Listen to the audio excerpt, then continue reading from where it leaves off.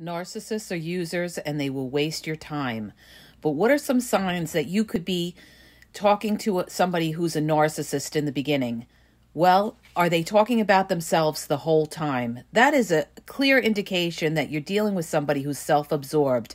If they talk about themselves for like an hour and they never ask anything about you, if they're uninterested in any specific details about you, the conversation with a narcissist is always on the surface in the beginning for people that are, narcissistic and trying to use you.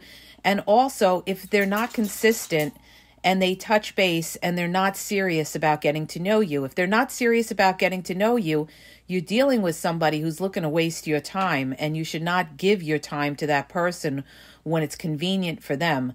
These are all red flags that you could be dealing with somebody who's very narcissistic, very self-absorbed, and somebody who's really not interested in you, just interested in what you have to offer.